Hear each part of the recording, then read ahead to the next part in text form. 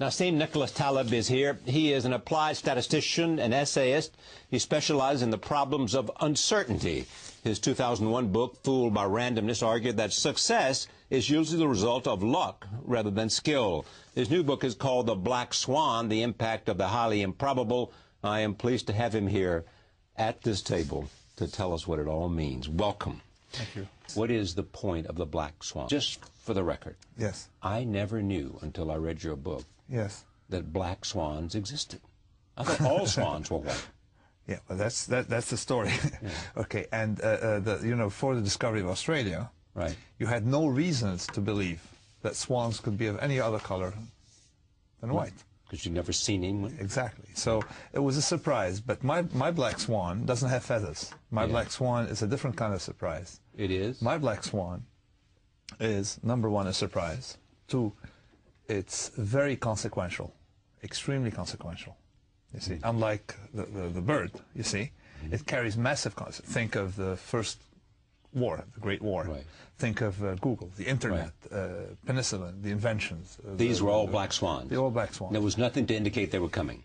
Nothing to indicate they were before. Right. Before the fact, nothing to indicate. And nobody was planning for them. Exactly. But that's the number three. Before the fact, they're unpredictable. After the fact, retrospectively, oh, of course, they're so clearly predictable. We have even disciplines to analyze what happened. Just like, look at the Great War. Every single history book explains why it happened. All right? These are not the reasons, because the same, they tell you there was tension between England on one hand and Austria and Germany on the other, okay? There were a lot of tensions that led to no war. So how could that be the cause of war? We had a lot of tension in history that lead to big wars. So you look at a consequence, you look at an event and look at what happened before, and you often link it to the...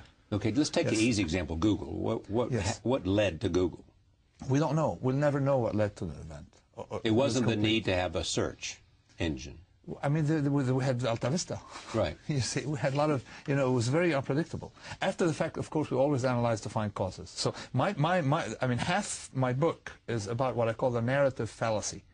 Is just, as with the Great War, right, after the fact, we go and find the causes, and effectively, I can ascertain that they're never the causes. No. We don't like to accept the fact that we live in a world that we don't understand, with events that happen all the time that lay really outside the path of our imagination.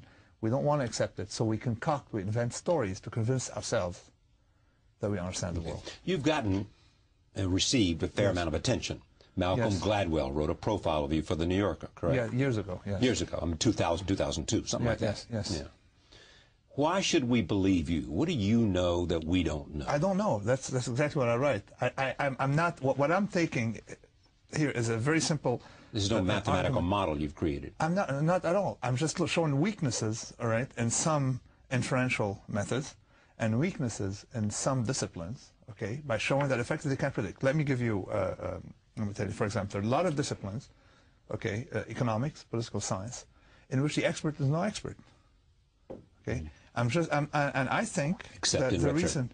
Sorry? Except in retrospect. Retrospect. And you can show that they don't have more predictive power than cab drivers. So here I'm showing that effectively we live in a world we don't understand, and I'm separating domains in which the black swan is consequential from domains in which the black swan is not consequential. And so this is a map, okay, showing the areas that we don't fully understand, and a recommendation to not take the knowledge seriously and the experts seriously in these areas. Because things will happen.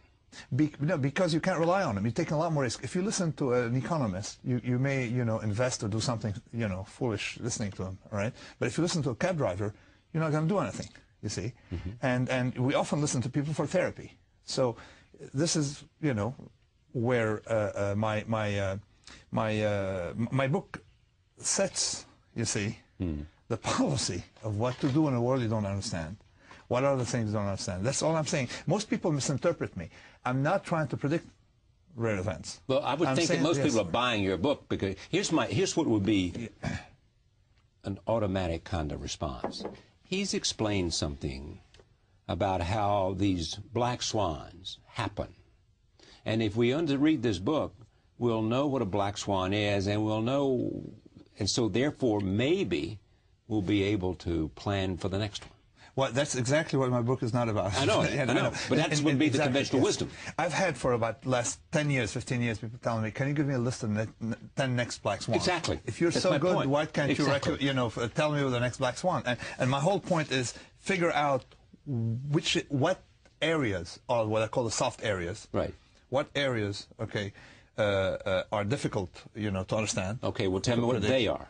Well, number one, the climate, for example, for one thing. We can predict short-term weather, but our knowledge degrades very quickly, right, with time, as you extend in time. So 10 years from now, we don't know what's going to happen. Tomorrow morning, maybe, all right? Economic life, socioeconomic life, businesses, all right, business success, wars, okay? We're very good at predicting in simple domains, like pillaging. You know that if you have tribes, and you have tribes, two tribes, one here, one there. One tribe wants to attack, okay?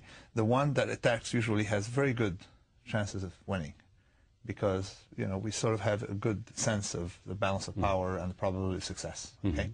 So in a very simple domain, but in wars, it's far more complicated, you see? We're not good at understanding outcome of wars. Wait, we're not good at understanding wars are likely to happen, or once they've happened, how they're going to turn out. Both. We can't predict the onset of wars, and when wars happen, we don't understand the outcome and the link between action and consequence. Okay. Aren't most wars fought over power and geography? Well, after the fact, but a lot of wars are fought over silly things. Okay, and then you invent. Of course, you can say power, religion, find what was the motive. Okay, after the fact, but wars are fought because we like to fight wars, and we used to be good at it. Okay, we're no longer good at it because you can win actually wars, but and not get much out of it. You see, and then also the duration of wars is is extremely unpredictable in a modern environment. So the world is becoming more and more difficult to understand.